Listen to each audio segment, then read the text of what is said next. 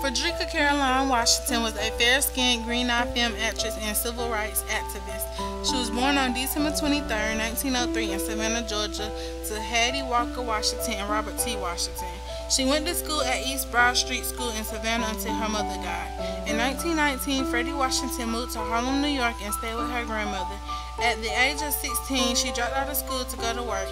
In the fall of 1921, she worked as a bookkeeper and assistant at a record company called Harry's Pace Black Swan Records.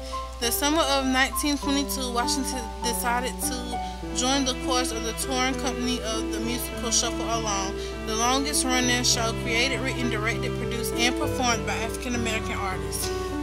Shuffle Along launched the white fascination with black life and culture, changed the face of the American musical, and marked a high point in the fusion of politics and the performing arts that was the emblematic of new Negro movement.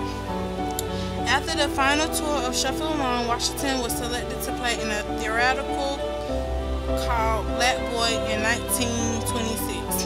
Washington received solid reviews, but the play closed after a month-long run. In 1929, she won her first film role in RKO Radio Pictures' promotional short Black and Tan Fantasy featuring Duke Ellington and his Cotton Club Orchestra.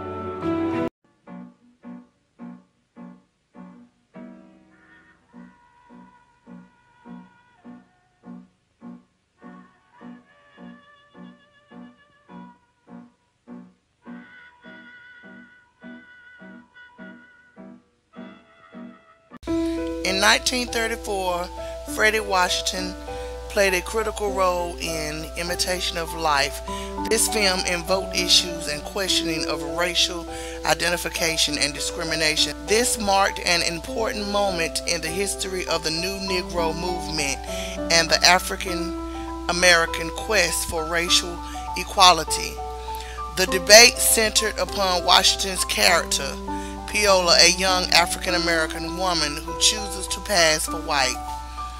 Despite her performance, critics criticized the film for its complex and dramatic plot.